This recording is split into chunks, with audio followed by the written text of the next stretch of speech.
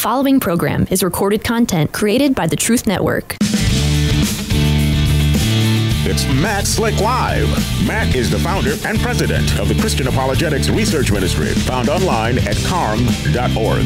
When you have questions about Bible doctrines, turn to Matt Slick Live for answers. Taking your calls and responding to your questions at 877-207-2276. Here's Matt Slick. Everybody, welcome to the show. It's me, Matt Slick. You're listening to Matt Slick Live. And as usual, if you want to give me a call, 877-207-2276. Today's date is, September 5th, 2024 for the podcasters and stuff.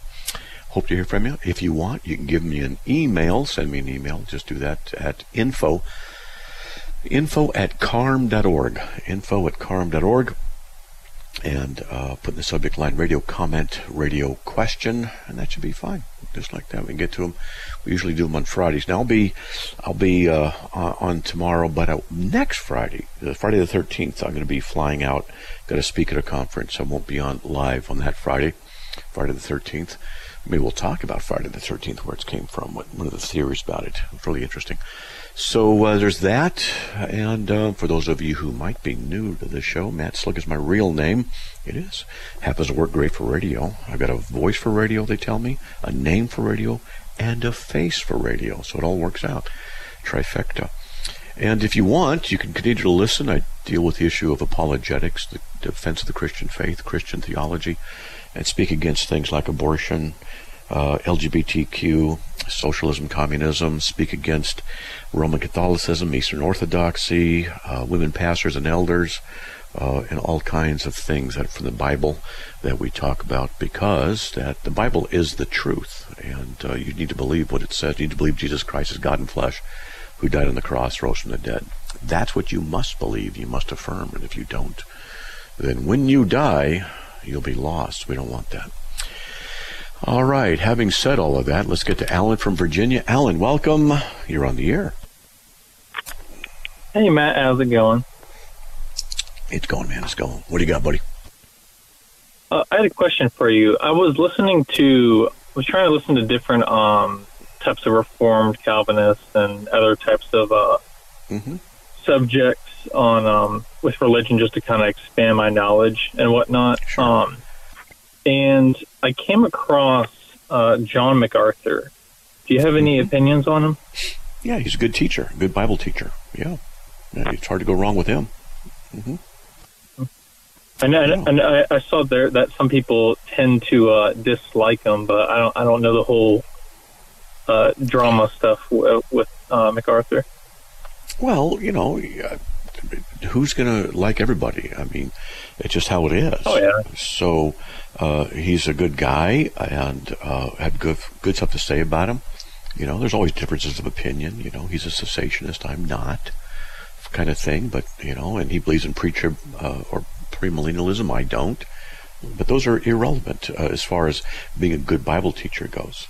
So he's a good Bible teacher and worth listening to. And I would just, say, yeah, no problem, man. No problem. Mm-hmm. Do you have any other recommendations for pastors? Well, John MacArthur's pretty good, and James White's good, and oh man, he works with James. I can't remember his name. Oh, I hate that. Okay, come on, who works with James, guys? I've talked to him several times too. I'm just bad with names sometimes. Jeff Durbin, thank you. So, Jeff Durbin's good. There's other good pastors out there. There really are. I'm not knocking them. Vodi Bakum is good. So, yeah, there's some good guys out there. Do any of them do any debates? Because I tried looking at MacArthur's debates, and I think he only had one, and the format wasn't really a debate format, in my opinion. Yeah. I don't know about him doing debates. He's a pastor. He's not an apologist. And that's okay. Right. Okay. So, yeah, I mean, I do debates. I'll be in one in a couple of months or something like that, or, I don't know, November. I got something scheduled. So, trying to figure things out. But at any rate, yeah. Okay. All right. Well, all right. I appreciate it, man. All right, man. God bless. God bless. You too. All right. Well, that's Alan from Virginia. We have 3 open lines. If you want, you can give me a call. The number's 877-207-2276. That's right, Anthony Rogers. I know Anthony's a good guy. He's also good. Yeah. All right, let's get to Jermaine from California. Jermaine, welcome. You are on the air. Oh, hi, Matt. Hi. My question today was about the King James version of the Bible versus others. I know there's some controversy with some people, whereas King James only. I used to be one of those until I kind of matured, and I found that I have to use several versions to kind of get as complete of a look at the Word of God as I can. But I have friends who are ministers who are still kind of wrapped up in that, and I still see the things I kind of struggle with is when I see words in italics and then I hear quotes about not changing the Word of God, and, you know, they tend to argue against each other. For me, some of the italics seem to only enhance the Word and not alter it or take away from it. And some other versions I was a little skeptical of, but I just kind of wanted to hear your thoughts on it. Well, so the idea about translations is interesting. I'm going to give you an example. In Spanish, to say I'm hungry is literally yo tengo hambre. I have hunger. If you go literally, it's I have hunger. Or kind of literal is I have hunger. Or what it really means is I'm hungry. But if you're in surf talk, it's I'm craving grinds. So, you know, back in the day, back in the 80s and stuff like that, there's Grimmies and stuff. But anyway, the thing was, in Southern California, the thing was that, or thing is that when you translate, as far as equivalence goes, there's an attitude that the translators will have, how much literalness versus how much meaning, because sometimes the meaning for literalness in our language doesn't quite work. Well, that's one issue. Another issue is the King James Version was translated with roughly 5th century documents, 5th and 6th, and they're good documents in Greek, but since then older manuscripts have been found. And generally speaking, the older manuscripts are better, because the closer to the source, the less time there is for additions, slight copyist errors to have been made. So the King James is good, but the newer translations are better because they use older manuscripts and they use more colloquial terms. They're more updated in our language. In the 1611, the original version, people don't use it because you could hardly read it. So they use a later version in the 1700s, and it's updated, and that's the kind of style of English that is used in the King James. And that's fine. Now, one of the things the King James people like to say is that the new translations take things out. They take the Word of God out. They take the truths about Christ out. But they just assume that the King James was perfect in that it was a perfect transmission of texts. Well, the older manuscripts show that there were a few additions to the text, usually marginal writings that became included. And the King James picked up on those and used those. So it's not an issue of modern translations taking things out. It's that the King James put things in that weren't really there. So that's really what's going on, and that's how to look at it, okay? Okay, yeah, thank you. That answers my question. Okay.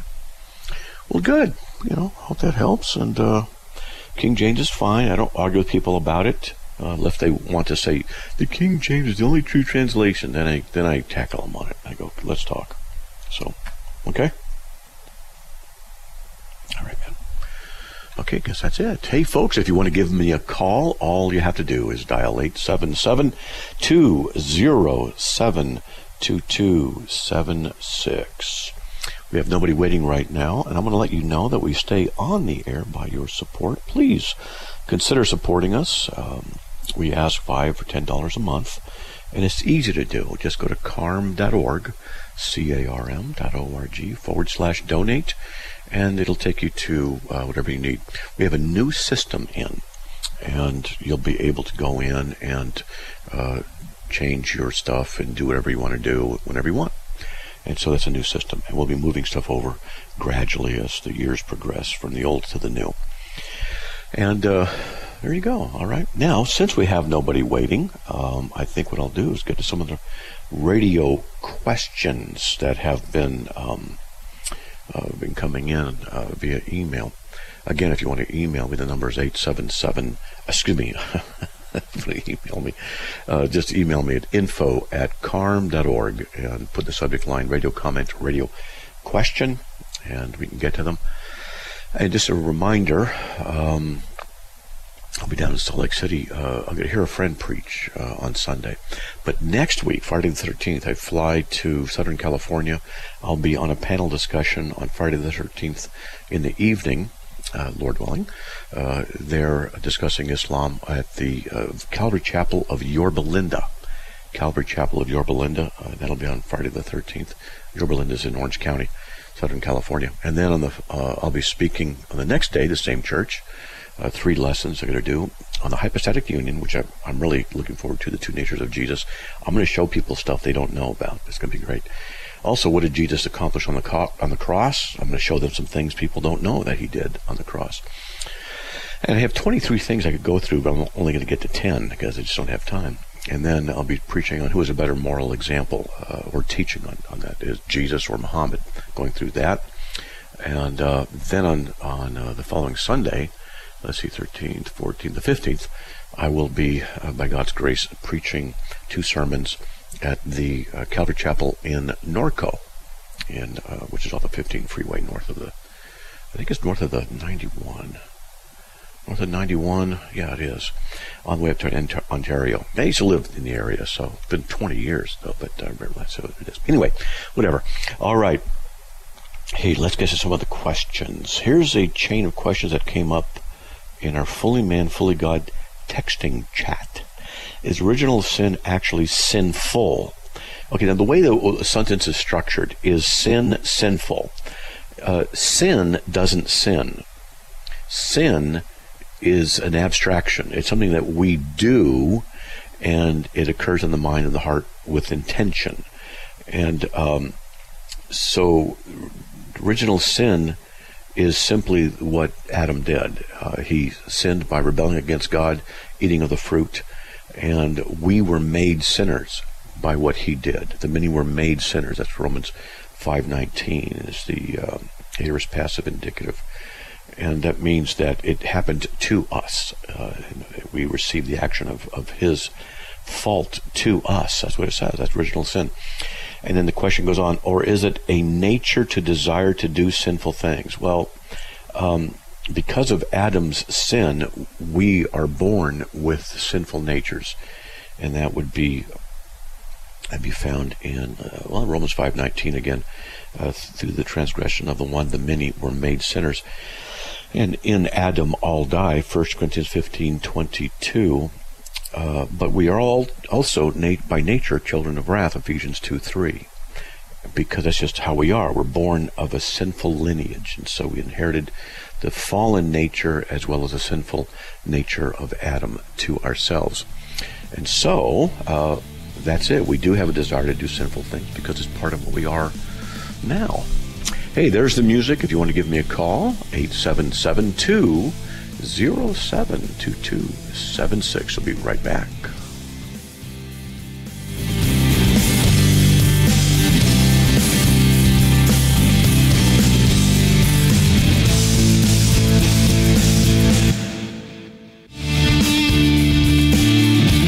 It's Matt Slick Live, taking your calls at 877-207-2276. Here's Matt Slick.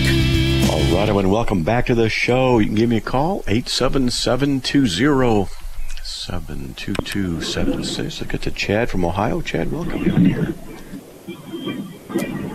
Chad, you there? Chad. I'm waiting for you, Chad. Let's give him a few more seconds here. No, Ken. Chan? Oh, okay. Yeah, Ken. Well, sorry about that. All right, so what do you got, buddy? You're on the air. That's all right. I heard you say that the King James added stuff to it, and that the newer translations are more accurate. What did the King James add? I never There's several. Before in my life.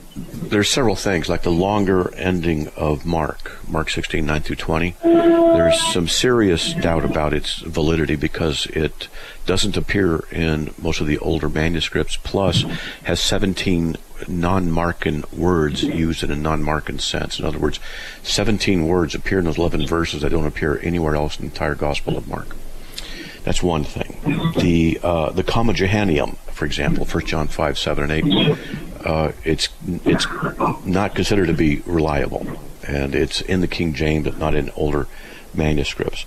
And there are translation issues. Romans 5:18, for example, it really does a bad translation of that, which is a very critical verse. Titus 2:13, it doesn't understand apparently the Granville-Sharp rule when it comes to Greek translation about definite articles inside of nouns and things like that. So there's places you can find more information and stuff like that.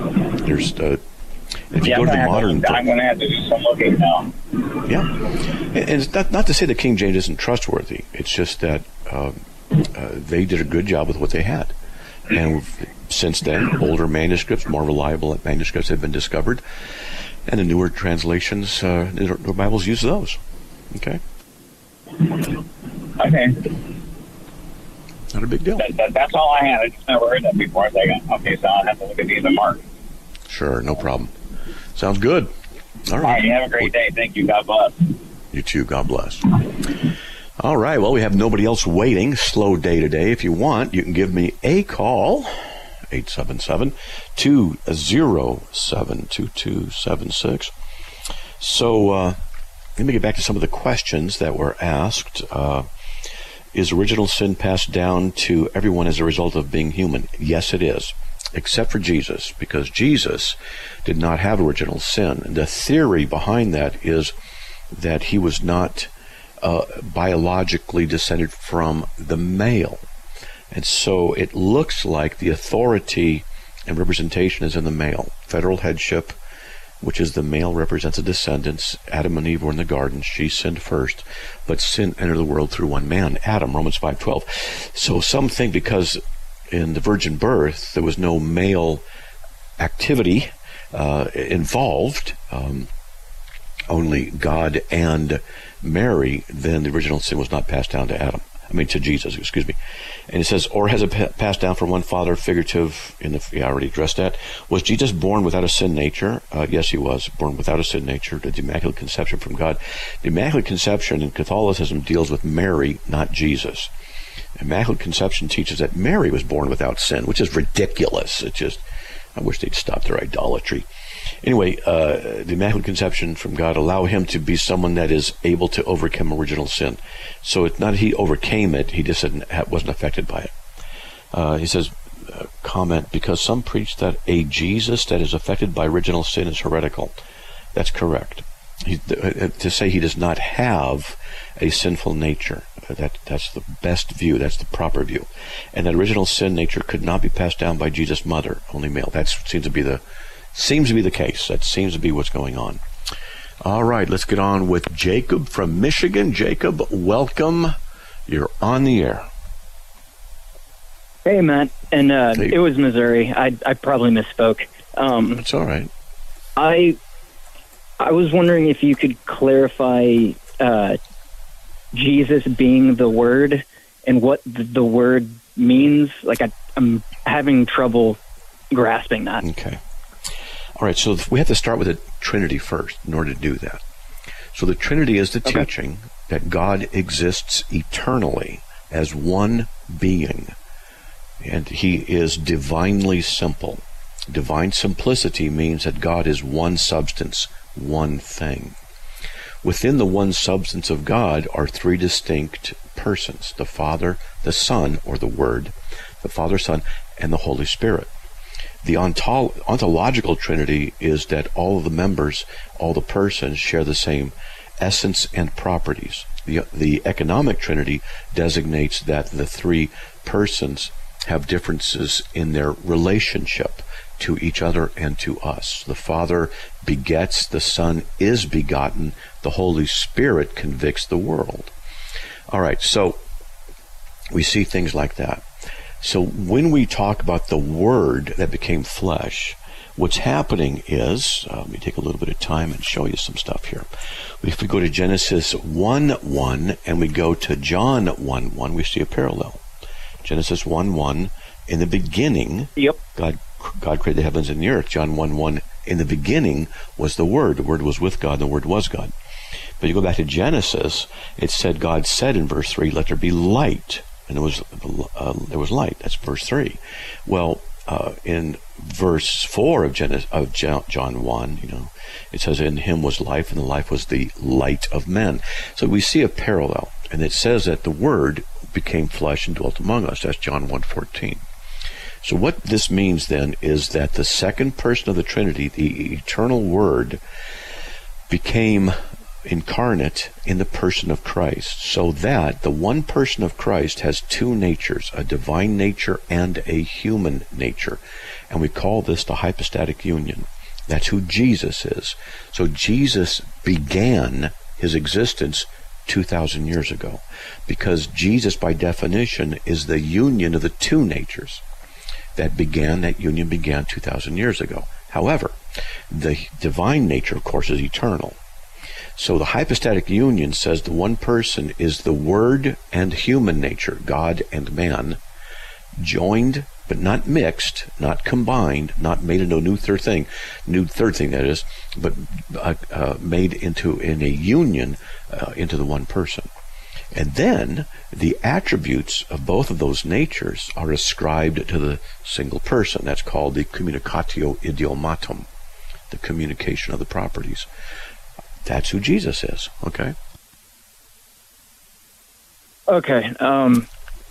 And I noticed that from Genesis and then from John, it was similar. Like he did that on purpose. Yes, he did. Mm-hmm. Yep. Okay. That's right. Yeah. Because God, if you notice, God said, "Let there be light," and He was the Creator, right? And in Isaiah 44:24, God says He makes all things alone, by Himself. No one was with Him. You go to John 1:16, talking about Jesus. For by Him all things were created, both in the heavens and on the earth, and visible and invisible, whether thrones or dominions or rulers or authorities. All things have been created through Him and for Him. He is before all things, and in Him all things hold together. Ooh, now that's interesting stuff. All right, does that answer it, buddy? We got a break. Yes, okay. Perfect. Thanks, Matt. All right, man, you're welcome. God bless. Hey, folks, we'll be right back after these messages. Please stay tuned. 877-207-2276. Be right back.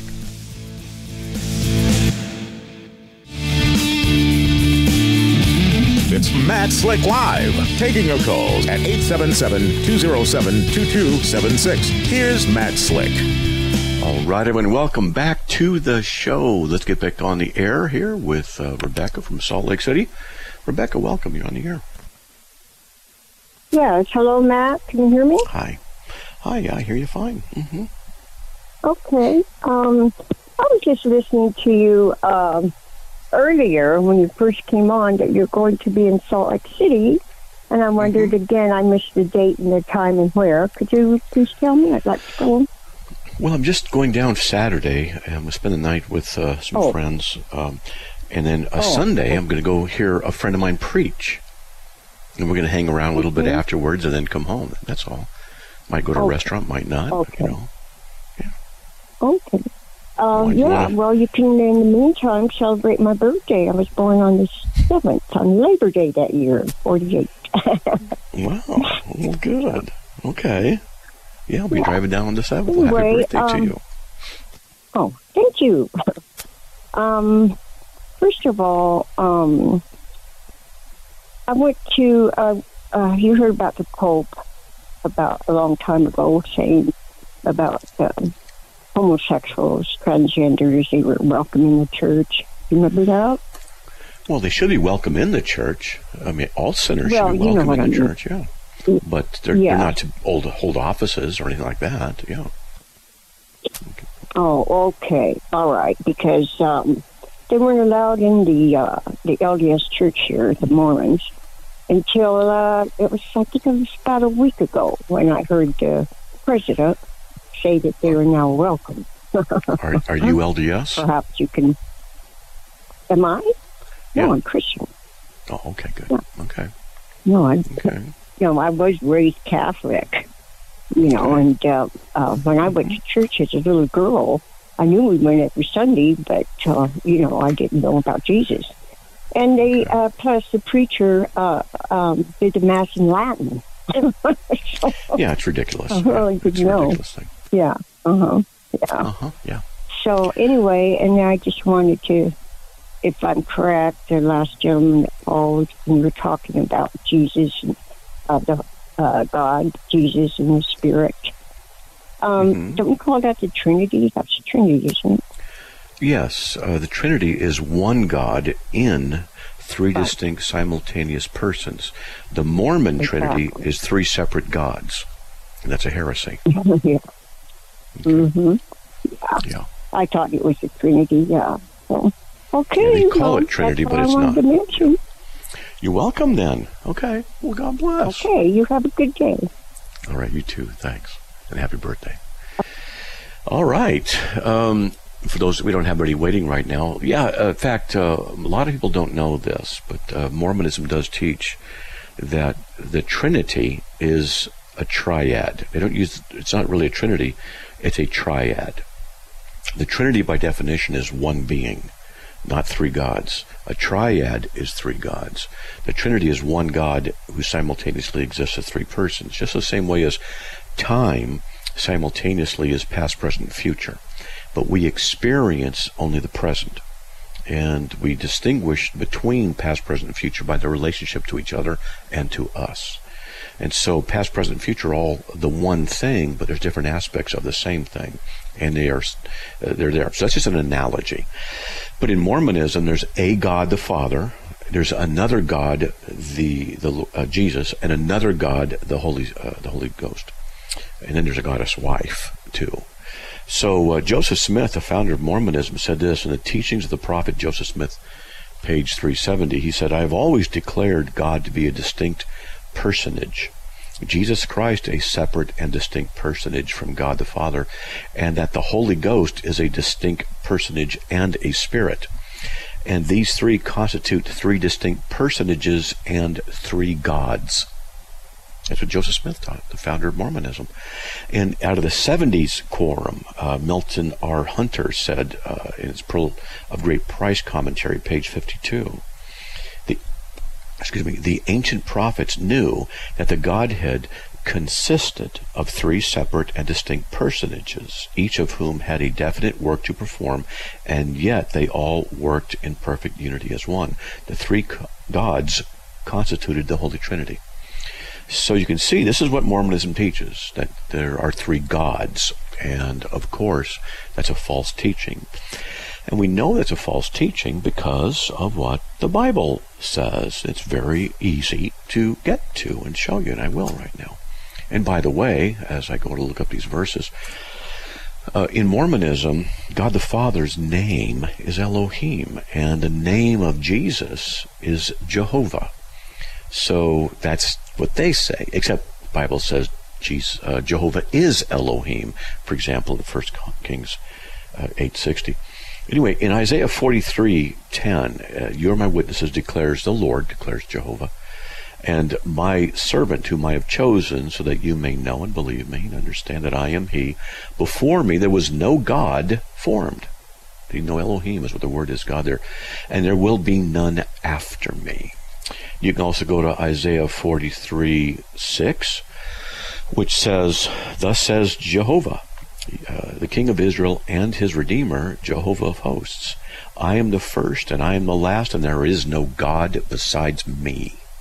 That's what it says. Okay? And Isaiah 44:8, "Do not tremble and do not be afraid. Have I not long since announced it to you and declared it? You are my witnesses. Is there any God besides me, or is there any other rock? I know of none." Now, who's talking? That's Yahweh. That's Jehovah. If you read verses 6, 7, and 8, that's Jehovah's talking. He says, "Is there any God besides me?" I know of none. See, in true biblical theology, Yahweh is simply, Jehovah, Yahweh, is simply the name of God, the name of Elohim. It's just the word God. That's all Hebrew is. The word for God in Hebrew is Elohim, like the word in Spanish is Theos. Or Dios, excuse me. In Greek is Theos. And so different languages have different words for God. And in Spanish it's Dios, and Greek Theos, and in Hebrew it's Elohim. That's all. And so what's Elohim's name? What's the name of God? It's Yahweh. But the Mormons say no, Jehovah is, or Yahweh, Jehovah is Jesus, and Elohim is the Father. It just doesn't work. It's just not true. We can also go to Isaiah 45:5. And let's see, there we go.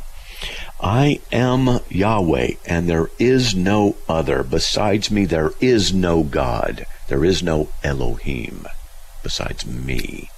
That's what it says right there in Isaiah 45:5. So you know what happens when I talk to Mormons and I show this to them? They just skirt it. They just believe something else. They choose to ignore it. Why? Because they're Mormons. They're not Christians. Because they're loyal to Joseph Smith, and they have a testimony. They bear witness in their hearts. The heart's desperately wicked and deceitful. No man can trust it, Jeremiah 17:9. But they trust their hearts. They trust that God has given them a testimony. But when I compare my testimony to theirs, I've never heard a Mormon whose testimony is as strong and as powerful as mine. Seriously. I'm not saying, hey, look, my testimony can beat up your testimony. But the point is, even when I've talked to Mormons and given them my testimony how I got saved, I say, is yours stronger than that? And no one's ever said yes. You ever had that happen to you? No. Then why is it that what I believe is so different from what you believe? I bear witness to you in the name of Jesus Christ, by the authority of the Lord Jesus, that there's only one God in all existence, in all place, in all time. He was never a man on another planet. That Joseph Smith was a false prophet. That Mormonism is not of God. It's a deception from the devil. And he has deceived so many in it. And you want to know why he's so successful in it? Because he gets people to trust their hearts. Well, people say, no, James 1:5, if any of you lack wisdom, let him ask of God. Well, the context is talking to those who are already believers in God, not praying about a book to see if it's true. You don't pray about God's word. You don't say, God, where's the Bible say that it's true? Can I pray and ask you if it's true? It's true because it's his word. He doesn't need you to ask him for verification, because he is simply the one who speaks truth. It's true because it comes from him. What Mormons do, they don't realize, is they're undermining the very nature of God's authority and work. When they say, I'm going to pray about something other than his word, the Book of Mormon, from a guy who said he saw God the Father, when the Bible says, but you can't see God the Father. In 1 Timothy 6:16, he dwells in unapproachable light, who no man has seen or can see. But they don't care. They say, he could see him. Joseph Smith saw him. How do you know? Because I tell you, I have a testimony that makes it true. In other words, what they're doing is trusting their so-called testimony above the very clear, specific word of God. That is why God allows them to be so deceived, because they essentially are calling God a liar when they deny his word, because God has spoken through the apostles and prophets. God dwells in unapproachable light, who no man has seen or can see. 1 Timothy 6:16. The Mormons say that's not true. That God says, if that's how you're going to be, then you're opening yourself up to demonic influence, because you're not believing the truth. And so they believe the lie, hence they believe Mormonism. We'll be right back after these messages. Please stay tuned.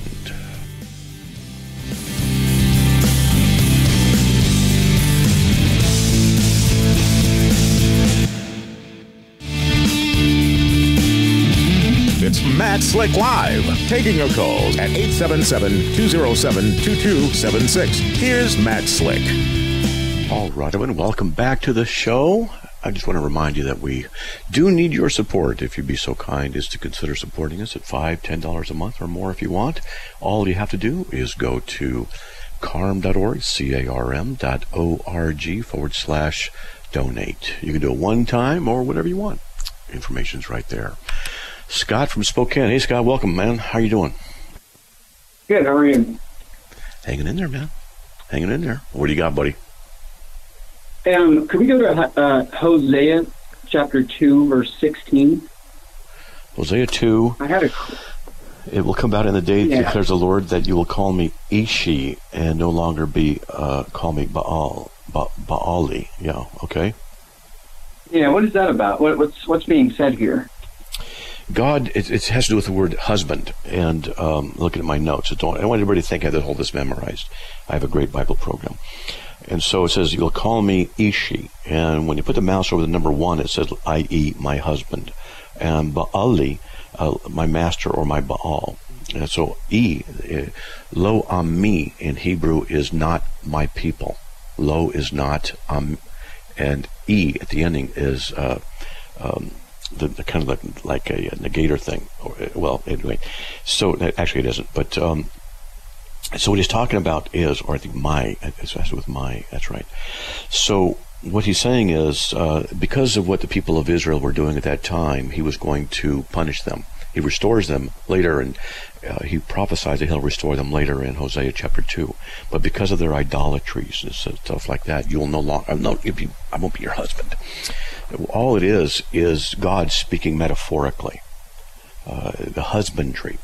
The word husband is interesting. It comes from, I believe it's an agrarian, agricultural context, where a husband was a person who took care of things in the land, in the field, the animals and things like that, and it's called husbandry.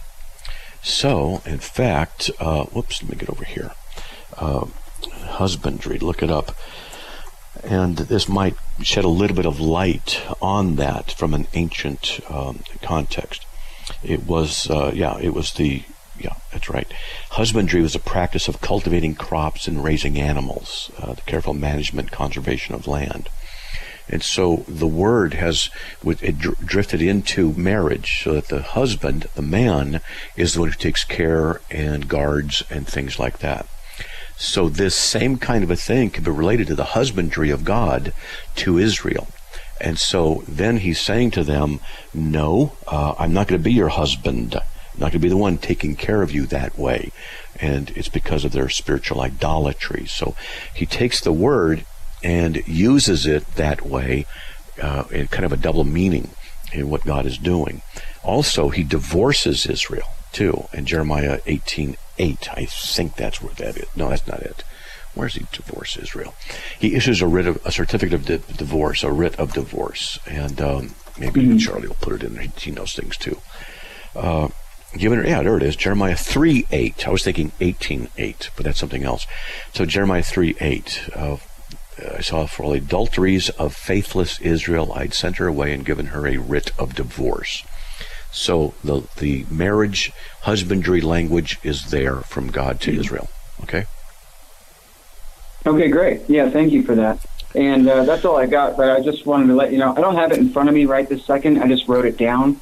But Hosea 1, verse 6, appears to be a limited atonement supporting verse, if you want to check it out or whatever. But yeah, that's it. Then she conceived again and gave birth to a daughter, and the Lord said to him, name her Lo Ruhamah, for I will no longer have compassion on the house of Israel, that I would ever forgive them. The house of Israel. Yeah. And then if they repent, Jeremiah 18:8, then he relents. That's what God is. But yeah, I wouldn't use that one so much, but I see it. Okay. There you go, buddy. Okay, cool. Yeah, thank you. All right, man. All right. Well, God bless. Okay. God bless. All right. Now let's get to Luke from Ohio. Luke, welcome. You're on the air. Thank you. It's very nice to talk to you. Okay. Thank you.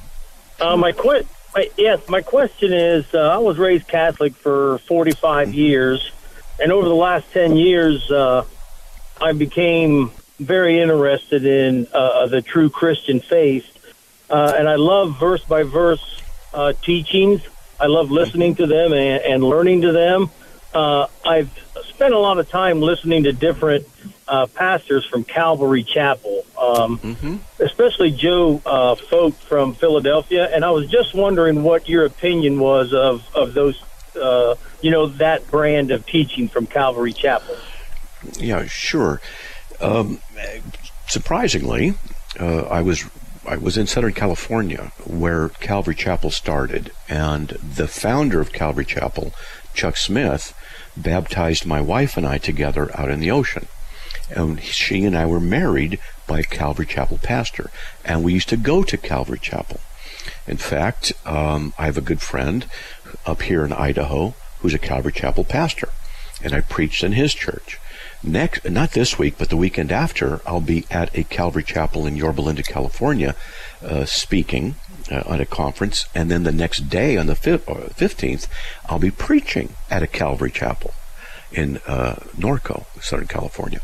So, Calvary Chapel is a good basic church. If you want deep theology, you need to go to a Reformed church, and find out about those later. Okay.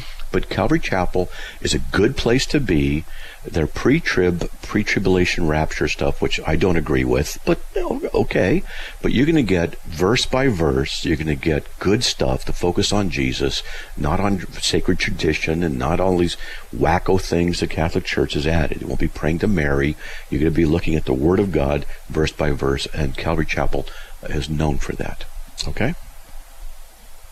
Yes, thank you. I think that I learned so much in the last 10 years of my life about having a true relationship with Christ than I did in the 45 years that I was in the Catholic Church. Right. Yeah, because in Catholicism, your relationship with God is governed by the authority of the priesthood in the Catholic Church, and you have to go through all the rituals. So it steps in the way between you and Christ. And so that's what that is. Yeah. I was raised to think that God was a... Go ahead. Yeah. That God was that God was just waiting to punish me, and I was always in fear of him. But recently, like I say, over the last 10 years, understanding his grace and Christ's sacrifice and having a true personal relationship with Jesus Christ makes me feel... It makes me feel so comfortable being in a relationship with him. So I thank you for your answer. Good. You know, what you're saying there is out of 1 Corinthians 1:9, which says, God is faithful, through whom we are called into fellowship with his Son, Christ Jesus. Fellowship is a communion. It's you spend time with the Lord. He's the one we're supposed to have fellowship with. We go straight to him. And you will see more and more of that in Calvary Chapel. All right? It's not perfect, but it's better than Calvary, than the Catholic Church by far. Okay? Thank you. Okay? Well, God bless. Okay. All right. That's Luke from Ohio, and now let's get to Charles from Dayton, Ohio. Hey, Charles, welcome. You're on the air. Charles. Hello. Hey, there you go. All right, man. So what do you got, big guy? Well, my wife, she's 74, and she was diagnosed with, we knew something was wrong. She'd been on rescue inhalers for a long time, but she's diagnosed with COPD June of 2023. And then she's had, the pulmonologist thought she had a lung cancer nodule, and so she went to Indianapolis, and they verified it was first stage, and then she's had 5 radiation treatments, and they said that it was shrinking, and that was months ago, and now she goes in the 10th to get another CT scan to see how it's doing. Okay. But the daily problem that just is wearing me out, and even our daughters, they've tried to help, but they're about they kind of feel defeated too. But she her appetite, I mean, she'll get hungry, but she cannot visualize. Maybe one day she'll say, get me this. And actually, in the 4 years that we moved let me ask you, from, do you have a question? I mean, you have a question in there? Yeah, she have you ever heard of any? I've asked medical people, specialists. Ever heard of what? About the fact that she can't. Just like a little bit ago, she's hungry. She wants me to bring her home supper, but she doesn't know what she wants. And she says, do you have a question, though? Let's get right to it. If you had to formulate a question, what would it be?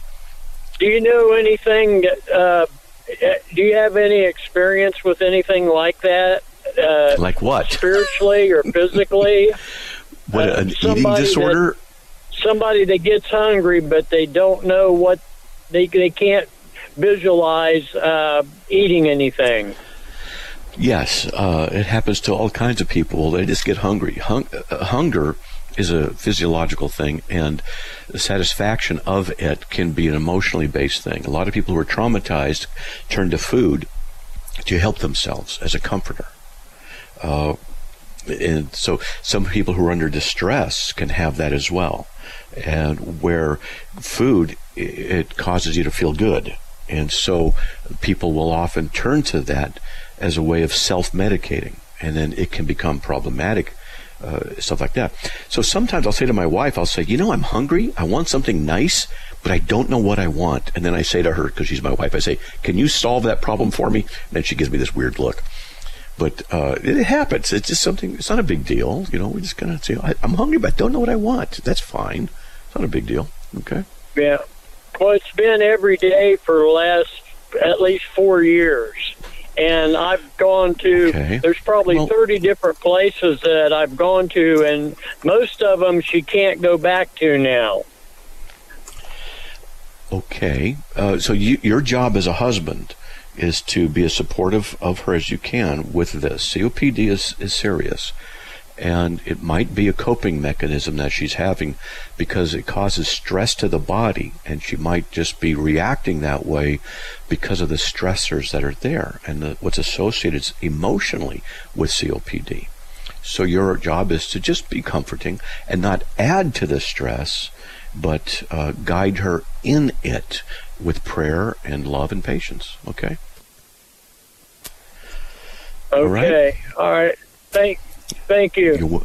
You're welcome. Well, God bless. All right. Hey, we are out of time. May the Lord bless you. Now, by His grace, we'll be back on the air tomorrow. And I just want to remind you that we could use your support. Please consider supporting us. Just go to carm.org, carm.org/donate. And we'd appreciate that. And by His grace, like I said, we'll be back on the air tomorrow. And we'll talk to you then. So have a great evening, everyone. God bless.